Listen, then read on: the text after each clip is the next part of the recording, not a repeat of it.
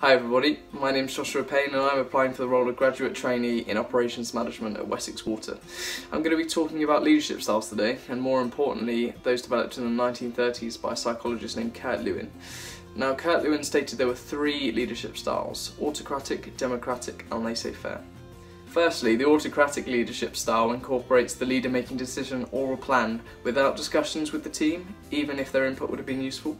Now, the pros of this are that it allows decisions to be made quickly, it also prevents the project from becoming stagnant due to a poor organisation or leadership, it also keeps individuals or a team from missing deadlines, and it can be more effective in stressful periods. The cons of this are, though, that it can be demoralising for staff. It can also lead to high levels of absences, it can discourage creativity, and it also lessens open communication between the subordinates and the leaders themselves. Now, the second leadership style I'm going to talk to you about is the laissez-faire method. Now, the laissez-faire method incorporates leaders giving their team a lot of work freedom and also the ability to set their own deadlines. Now, the pros of this are that there's a high job satisfaction through the independent work that they do.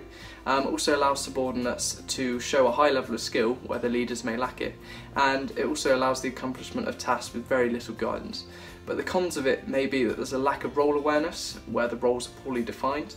It's also very damaging if team members don't manage their time well, and also there's low accountability where leaders may shy away from failings. Now, the third and final leadership style I'm going to explain is the democratic leadership style.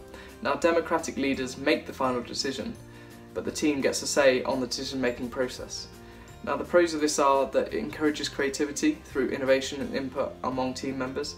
There's also high team engagement in the projects and high job satisfaction through that teamwork. This also leads to high productivity as well.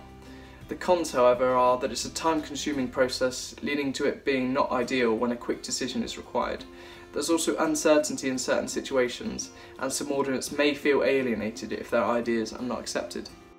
This leadership style suits me the most as I'm a team player and strongly believe that teamwork is required to succeed in tasks. Furthermore, I believe delegation is key to a productive team feeling their opinions heard. As a cadet instructor for 6 years, I stress the importance of communication to my junior instructors and also encourage them to practice their leadership skills as I supervise.